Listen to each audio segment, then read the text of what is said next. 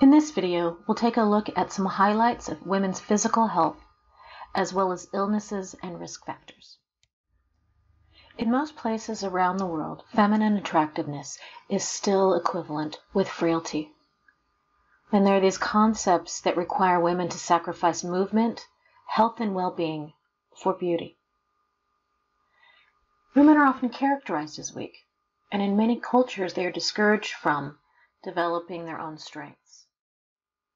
Let's look at a romantic example that is still used in small circles today, the side saddle, and the challenge for a woman to ride that way.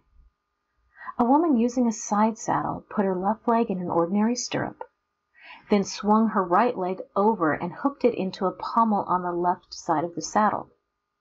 In this way, both legs were kept modestly close together and covered by a skirt. Now, then the woman had to compensate for the lopsided distribution of her weight and also twist her torso to face forward, causing considerable extra strain on her muscles. Not surprisingly, women riders forced to use this type of saddle tired more quickly than men, thus preserving the myth of feminine frailty and masculine strength. There are many safety and health concerns in keeping women fragile and frail, and not necessary. And yet we know women who are accustomed to the task, for example, the women in this photo, can carry very heavy loads, walk many, many miles, and do a big bolt of the physical labor in a community. For any of you that work in health and healing, or for that matter, exercise or play a sport, you know that physical activity can improve your health. Physical activity provides the following benefits. It reduces the risk of dying from heart disease and stroke. It lowers the risk of getting heart disease, stroke, and high blood pressure, colon cancer, and diabetes. It lowers high blood pressure. It keeps your bones, muscles, and joints healthy. It reduces anxiety and depression and improves one's mood. It helps an individual better handle and manage stress. It helps control the weight. It protects against falling and bone fractures in older adults. It may help protect against breast cancer. It helps control joint swelling and pain from arthritis. It gives a person more energy. It helps you to sleep better. And it helps you to look better. So there are very few, if any, downsides to physical activity for both women and men's health. And regardless of a woman's health factor, we still know that in developed countries, women live on average 80 or more years. And no country has achieved this for men. So why is that? Well, a few of the examples given are that male infants are more likely to suffer from congenital malformations and genetically transmitted diseases.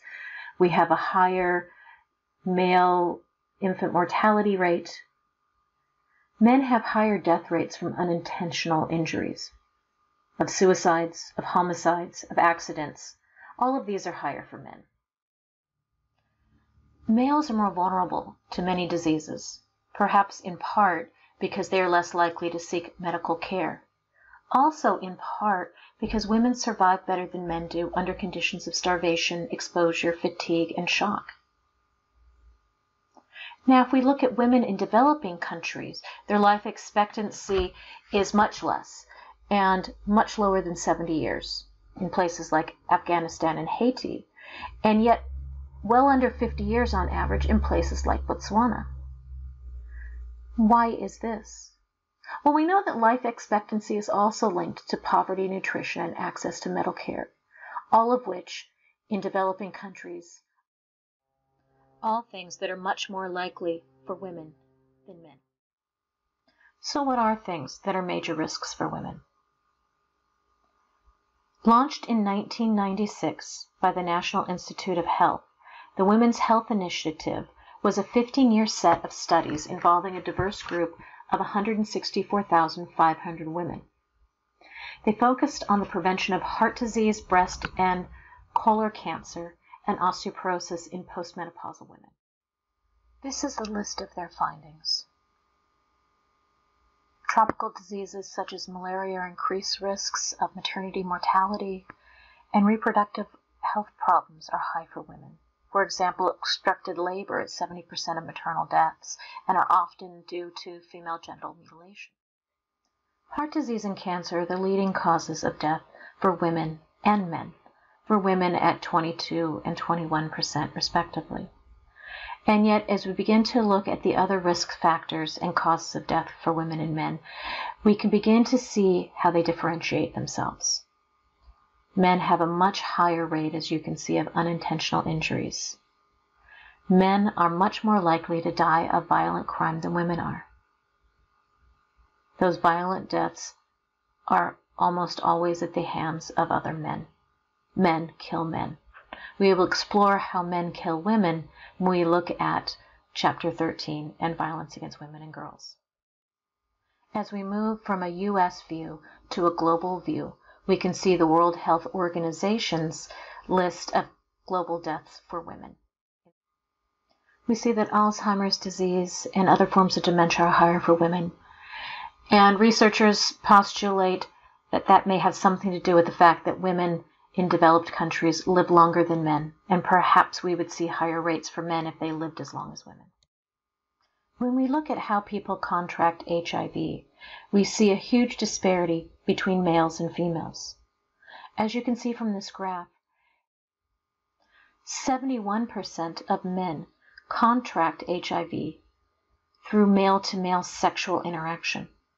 Well, for women, that heterosexual contact makes up 69% of the way that they contract HIV. The other 29% being IUDs. As we look into male and female differences in contracting HIV through sexual contact, we can see that Black men having male-to-male sexual contact is the highest, followed by Latino men and white men.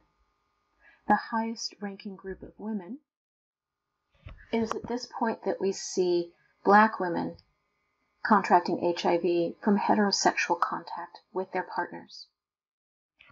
So as you can see, to a greater degree, men are contracting HIV from other men, and women are contracting HIV from men as well.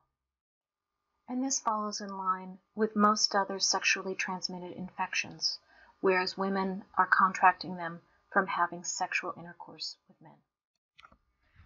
Osteoporosis, or porous bone, is a disease characterized by low bone mass and structural deterioration of bone tissues, leading to bone fragility and increased susceptibility to fractures, especially of the hips, spine, and wrists, although any bone can be affected.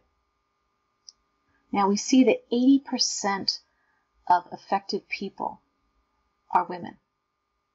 We also know that there are ethnic markers that increase the rate of osteoporosis. Poor nutrition, being too thin. It's healthier for women to put on a little more weight as they age. Once a woman passes menopause, she becomes at much more risk for osteoporosis. In addition, white women are at a much higher risk than African American women for this disease. As you can see, normal bones show a pattern of strong interconnected plates of bones, but much of this is lost in osteoporosis. The remaining bones have a weaker rod-like structure and become much more frail. The progressive spinal deformity and osteoporosis can cause damage and harm to other organs in the body as well. As mentioned earlier, poverty and nutrition are highly correlated with women's health. The poorer women are, the worse their health and their health care. Women are much more likely than men to live in poverty. Remember, the one thing that ties women together more than anything else is poverty. Poverty equals inadequate nutrition, crowded and unsafe living conditions, lack of easy access to medical care, and lack of clean water. It's also highly associated with stress. As the UN said in 2009, poverty has various manifestations, including lack of income and productive resources sufficient to ensure sustainable livelihoods.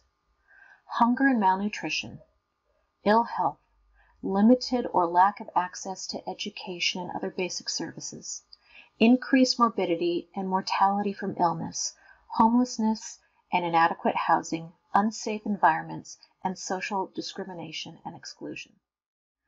Does this description by the United Nations sound like the way a number of women live in the world? Perhaps a large amount of women live in the world. Add to poverty stressors. Psychological stress increases susceptibility to illness, and some stressful life events are much more likely for women. Rape, sexual harassment, spousal abuse, sexual discrimination. Social supports can counteract this stress, but also may backfire. Think co-rumination, women spending their time to care for rather than get the support they need. And despite mixed findings, when researchers focus on women, these benefits are seen. The tend and befriend theory talks about women nurturing their children and affiliating with others to reduce risk. The ability to provide social support is just as important for women as the opportunity to receive it, and so that combination can be really helpful. In addition, seeking help and advice.